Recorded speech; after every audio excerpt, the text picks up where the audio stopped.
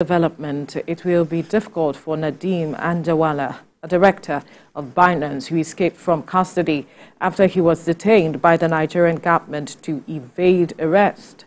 Minister of Information and National Orientation, Mohammed Idris, said the international police, Interpol, are currently on Anjarwalla's trail and there will be no hiding place for him. It was also revealed that collaborative efforts between relevant security agencies, various government bodies, and the international community are already underway to swiftly locate and detain the fugitive. This development comes after the Office of the National Security Advisor confirmed his escape from custody last Friday. Preliminary investigations showed that Mr. Anjarwalla fled Nigeria using a smuggled passport. Meanwhile, the personnel responsible for the custody of the suspect have been arrested.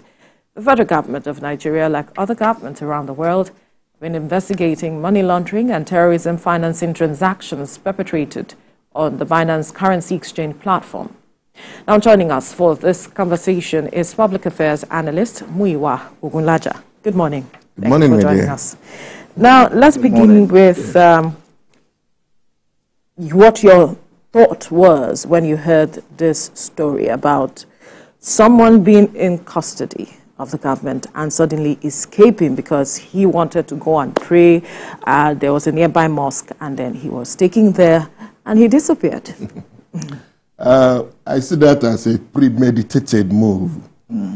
It was like the gentleman was given a kind of soft landing by the security office, by the security men personnel, in connivance with their high-ranking officers. And I'll let you know why I have this opinion. Right. Firstly, this is a gentleman who happens to be a British Kenyan. He has dual citizenship and has the passports. He has British passport, he has Kenyan passport. You arrested him and you seized only his British passport, leaving the Kenyan passport with him. But it's reported that it was smuggled. Also done. No, okay. Well, I agree That's with you. That's the report we're hearing. Yeah. How did that passport, which if they had actually taken it from him, how did it get smuggled out for him to be given? If not connivance with someone, an insider, who knows where that passport has been kept. That's number one. Number two, anytime you have a high-ranking suspect like that, the normal thing is for the ministry of the immigration office to be informed. And when the immigration office is informed, the man is placed on the watch list. To the extent that his photograph and his name will have been sent to the immigration office and to all international airports. This was not done. It was left like that. If that had been done, there would have been no way we will escape arrest in one of these international airports. He didn't travel out of the country, out of Nigeria. He traveled to one of our international airports. Number three, the practice is anybody who has been so arrested and you are in the custody, mind you, the man is in custody due to the pronouncement of a court of competent jurisdiction for him to be presented on the 4th of April for the starting of the commencement of the case. The Office of the National Advisor on National Security Advisor, to the best of my knowledge, does not have that kind of facility to keep a high-ranking person like that, because I don't think they have detention facilities. According to reports, he was kept in a guest house. No, a guest house. Yeah. Why should someone who has been suspected of financing terrorism, his platform? His platform, yes. Who is Binance? Who is Anjarwalla? What are you saying? It's not the same. Who is? I don't want to mention them, but it's just the same. Let's put it that way. Now, that kind of a person should be under proper care. He should have been, as the moment he needed to be remanded, he should have been sent to a place like the EFCC or DSS that have competent, adequate, well-secured security facilities. That was not done. Aside from that, the practice is anybody that has been so detained, where you have been detained will serve as your house, your hotel, your mosque, your church, even if possible your toilet. Why was he allowed to leave the place to a nearby mosque to go and pray when under normal circumstance that place of detention should serve that purpose. Then, the soldiers on duty, the guards, they are meant to only guide him to ensure that his safety and to ensure that he does not elope. They have no right to take him out of place to any nearby mosque. That should come from a superior authority. How did those soldiers? Well, we do not know if we do not know if they got a directive. Well, okay. Mind you, soldiers I know will not act unless so directed. But if they have personal motive for doing that, they will do it. No wonder they plan coups without being directed to plan coups. So it's not. But we do not have that information. Right. It's not all actions of theirs that is consequent to directives from their superior authorities at times. So when you look at this scenario, and you come to agree that something is wrong, and there are about 3 or 4 soldiers to guide him, how can just one person run away from 3 or 4 fully armed Nigerian soldiers? A single Nigerian soldier is equivalent to about 10 or 20 police officers somewhere else. Let's talk about 3 or 4. There's something is wrong. And that is an indictment of our national security. People don't know now. It shows that this country, we have nothing called security. You are going to become a laughing stock. When you cannot secure just a single person, I want to ensure that we arrest all Boko Haram members. Even if they arrest them, how will we secure them? Would they run away as this man has eloped? It has meaning. It has interpretations. And I hope government will look into it. And so what's your interpretation of what has happened? My interpretation is that a lot of leakages here and there, security breaches here and there. It means you should have some genesis in the system. You have a lot of cogs in the wheel of progress, and they must be removed. If they are not blocked, the wastage will continue. So something drastic has to be done, and this is the opportunity to do that, because it portrays the fact that a lot is happening, and we are in the office of the National Security Advisor. It has meaning. In civilized crimes, that advisor ought to have resigned. That is the truth. It is an indictment. A great indictment, yes. And that means it's not competent enough. When the box stops on his table, no matter what happens, these people are working under you, and you are sitting there in the office doing what? What are you advising? Okay, so the federal government has gone to the International Criminal Police Interpol. Yeah. In all of this now, what should we expect? Like you have mentioned the implication for our image internationally. Yeah. But looking at the fact that we have gone to Interpol, in the immediate, what can the government do? Especially with the people that it said it had arrested, the corporates involved. In the immediate, I want to say that I want to commend the measures so far taken by the government. I equally got to know that they have contacted the Kenyan authority, Kenyan government, to say, okay, if actually he moved to Kenya, being a Kenyan citizen, let's assume that. But I know Interpol, as other security agencies worldwide, the agency is noted for its truthfulness and its widespread tentacles that can hardly be beaten. And if they really want to assist Nigeria, they'll get the man. But in the interim, all those responsible for the maintenance of security within the office of the National Security Advisor should be questioned. The advisor himself deserves to be questioned. Who questions him? No, that is the problem. It is high time we started hitting the nail on his head. Nobody is above the law. Nobody is infallible. A mistake has been made, a grievous one. It shows incompetence. That is the truth. It's like losing a baby. It's like a doctor on duty who is a renowned pediatrician not knowing what to do with a 6-month-old baby who has ordinary malaria or ordinary temperature. This is the point. What's he doing in the hospital? As a consultant pediatrician, what are you doing as a national security advisor in your own office? It marks incompetence. And this is not the time for Nigerians to keep incompetent people.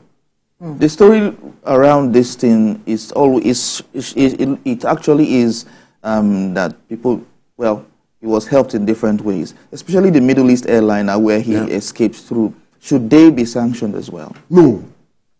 No. Why not? Very good. They never knew. But how are you certain that they do not know?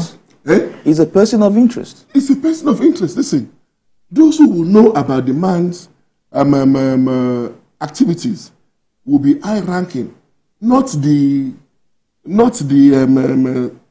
person on the counter, not the pilot. Not the pilot. But they wouldn't know. The story was all around. The story was all around in the news. He presented his passport. His documents. Yes. Right. Who knows whether the name of the passport is not even that name, and they are looking for that name. You see? But if the gentleman, if he has been placed on the watch list, his photographs displayed all over the international airports, with customs, with immigration, they will now have to explain how did he pass through. This also speaks to the matter of collaboration. This with sister agencies. There's connivance. I said it. There's complicity. There's connivance. A lot of heads must roll if it has to be nipped in the bud. If it is properly investigated, many people are in the know of what happened. I said the man has been given a soft landing, maybe because of what you know, can trust Nigerians. Is it still soft, saying that Interpol is on his trail? They never knew it would go to that extent. They thought the moment he escaped, that would be the end. And in Nigeria, the moment you raise the dust, after some time, as soon as the dust is settled, then that will be the end. I know this will not be the end of this one anyway, but this is clear, this is serious. It's a great indictment on our nation, on the truthfulness of President Bola Tinubu to really want to wake Nigeria up and to be in charge. I really hope that we use this as an opportunity to tell these officers and his trusted allies that I'm here to work. I'm not here on business of friendship. You're either here to work and do it for me, or you get out. So you're optimistic that a proper investigation will be conducted? It will be conducted, knowing the import of what has just happened on our reputation, image, on our image, on the culture the president is trying to build, and on the security system of the country that we are so much talking about that is improving, though with traces of lapses here and there. But this matter of getting those who are complicit, you know, we have always talked about, you know, faith columnists, how it is that we need to fish them out. But it has not always been as easy as that, to just fish them out like that. It is the will, the political will to want to do what is proper. You see? But because of this enabling environment now, I said enabling because when people are angry that this is happening, the international community is calling angry that this is happening. And because of that, the enabling will is there. If the president decides to allow, to make heads to roll, nobody will raise any dust. Because the people who have rolled that they deserve that punishment. It is too much of a slight. And coming from an office that is responsible for the security of the nation, how do you explain that? So that is the reason, that explains why adequate steps must be taken. At times it could be draconian, but it has to be done now. So do you think he will hear about heads rolling? Because this is since Friday now. We haven't had any heads roll for some days now. I said at the beginning, just now that the political will. The political will to say, I want to do it. That is the point. And that's why I'm asking you, are you confident we'll see that happen? Considering Nigerian situation, I am not all that sure. I am not all that sure. Because a number of factors are usually taken into consideration in taking decisions in this country. And these are factors that are mundane, that are not important, but because of political interest, and because people and leaders want to be there at all costs, they want to secure a second term, if possible a third term. And so they're not ready to step on toes. From the body language of the president, is that what you have seen? Knowing that his reputation is also at stake at this point? I have just told you that when you are hoodwinked, when your hands are tied, At times you want to stoop to conquer, and it shows wisdom when you stoop to conquer. But in this case, something has to be done quickly, because that damage done is if something is not done, it will become irredeemable. And when it is irredeemable, the spiral effects will be damaging on Nigerians, on our security, even on our economy. Because people feel that, well, how can I come to that nation to transfer business? No, it's not safe. My money will not be safe. And it's a company that is involved in almost 26 billion naira, $26 billion worth of transactions that are not traceable. Imagine that.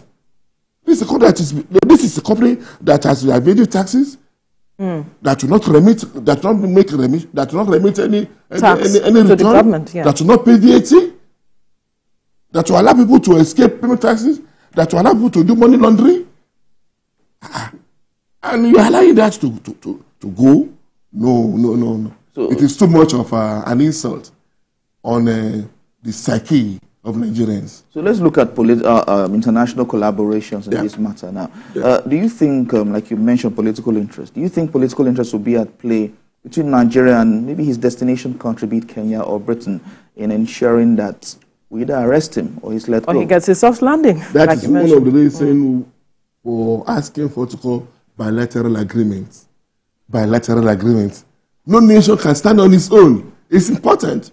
You must be in good terms with your neighbors, even with your enemies, because at times you will need your enemy.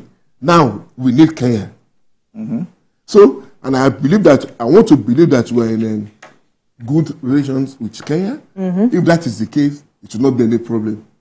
But if that's not the case, that country has the right to protect its own citizen. So if that happens, what becomes what's the necessity of this? There are international laws and treaties that Kenya will have signed that may not be direct relationship with Nigeria, but internationally, and that kind of opening can be used by Interpol to get the man extradited and brought to Nigeria to face the wrath of the law.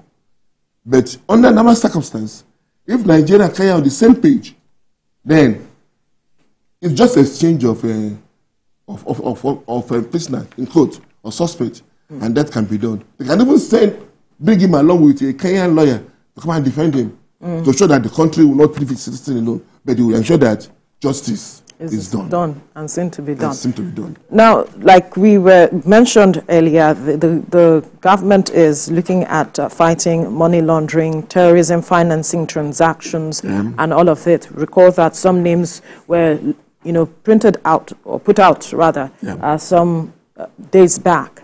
I wonder how much of a setback this is with what we intend to achieve, knowing that his platform was set to be used to be doing this. What this has done is to tell those Nigerians already listed that you can run away and escape the wrath of the law. That is the meaning. If the man is not rearrested, but if he's rearrested, those ones can be sure that they will face the full wrath of the law and they will pay for the actions. So it is important for the government to let people know that we are serious with this. And when that happens, many people will be discouraged from going into it.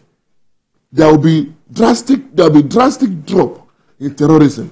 There will be drop in money laundering, and the economy will pick up.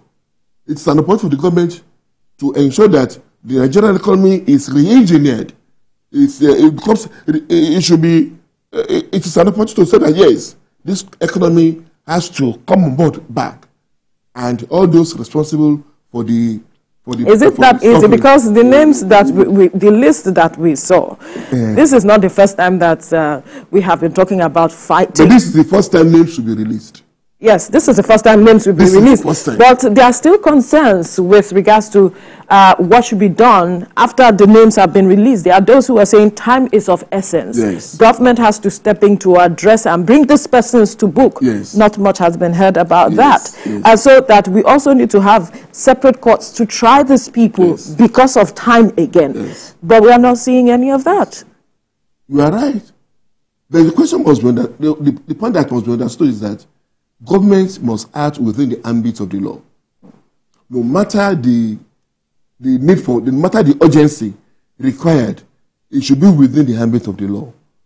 Government too is under the law. The law supersedes every other thing, including the institution of government. Therefore, it is the procedure of the law that has to be followed. And mind you, in governance, it's always bureaucratic, but it's thorough. It's thorough. You have to do proper investigation. You must prove beyond every reasonable doubt that these people are involved. And that will take some time. That is not to say that they should sleep on it. It can be done if the will is there. Under normal circumstances. Is that what the UAE did? The UAE did not waste time. God bless you. It can be if the will is there. So what more do we need to prove that these people... That's talking about political will. Right. The political will is not all that there. Why do you think the political will isn't there? Nigerian political system is what I call marriage of convenience. It's not direct marriage of love. It's just of convenience. Two people coming together. Just for a particular purpose. To achieve an aim that is parochial, that is selfish. That is not people-centric? That is not people-centric. That is the truth. It is not. That is it. If it were to be people-centric, this gentleman himself will have resigned. The president will have fired him. The president will have asked to leave the office. If he does not fire him, go on suspension until investigation is conducted. You cannot be a judge of your own case. You cannot be in the office and allow thorough investigation to be done. Maybe it's not in office. People can open up. Who says those soldiers will not have what to say?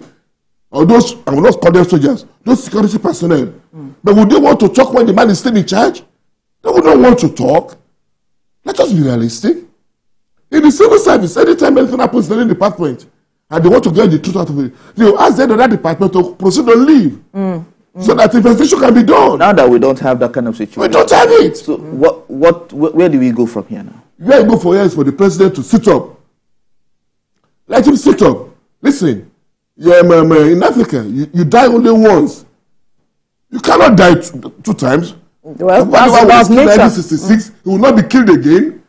Ramat Mohammed was killed in February. He will not be killed again. But his deeds are there. You are still referring to those deeds. You should wake up and do what is necessary within the ambit of the law. And the law says those who have done that must be dealt with. They should be dealt with. And in doing that, it must be decisive. It must be decisive. It is the overall interest of Nigerians that is important. Not the interest of your close friend, your associate, or your political supporters who will ensure that you have a second term or a third term. It is, are Nigerians happy with this? Will it benefit the nation? Will it benefit the reputation of the country? And will it be of advantage to our economy? If these questions are properly answered, then something must be done fast. Now, there are those who are still left in custody because it's just one person that ran away. So how should we handle them now so they wouldn't disappear from us? Proper custody. Let them be sent to proper custody. That office, I don't think, has enough security in its own custody. A custody of a 3-bedroom flat, AC, a guest house, where you serve international dishes, where you get whatever you want. Well, what are you saying? Is that custody? Take him to every sensible place. Well, his freedom of movement, his right to freedom of movement is restricted. No, get it right. Right. The moment you are a suspect, you have lost all your freedom. The only freedom you have is for you to be properly represented in the court of law.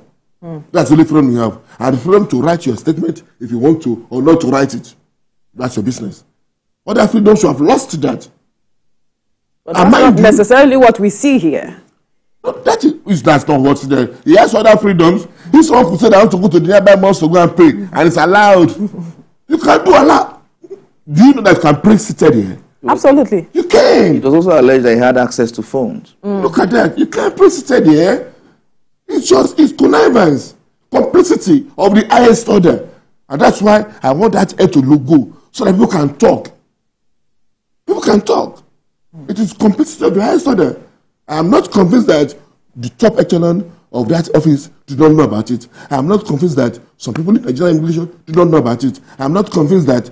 Until you see heads roll. I'm not. You're right. I'm not convinced until you see the proof. But I know that ordinary ticket man on the counter of a Kenya airline or any other counter is not guilty because we will not know. He was not informed. He might even have been there on a separate name, do the same photograph, but not his name. He will know about the name. He may not see the face because the man has not been placed on the watch list. Information has not gone around. Not informed. And that is the essence of information. So she mentioned that there are other people that have been arrested. Yes. Yeah. Those be placed on the watch list now. Now, yes, they should be. So that I can guide against it. So if they venture to run away, they can be, this is the man, that's the face. Oh no, you can't go anywhere unless you dress like a woman. Even if you do, we will still get you. But there are also those who raise concerns about how they were arrested. Like, the federal government called them to come and answer questions, but then they were taken to courts and all of a sudden kept in custody. Is also not kept in custody. On the order of a court of competent jurisdiction. So that's it. If the court had said, no, grant them bail, they would have been granted bail. That's why I said everything is within the ambit of the law. So for jumping custody now, you have flouted the order of that court. That again is an offense on its own. And that again he has to answer for. That is the point. And those who allow him to equally do so, they have become alibi. They have become agents. They are precariously liable for whatever happens to us, whatever will be the punishment of that man, because they assisted him to flout the law of the land, and nobody flouts the law of the land without facing the repercussions. All right. The other question is how people, because you've been talking about complicity in this matter, and I'd like for you to quickly address that. How easy is it for security personnel to be bought over? Isn't that concerning? It is disturbing. It is. I cannot phantom that idea because security officers are meant to be people of extreme commitment to the nation. People can die for the nation. That is the meaning of being security officers. People who love nothing but their nation. The first thing their first love is the country. Their last love is the country. Right. We'll continue this line of thought, but that'll be after this break. Stay with us.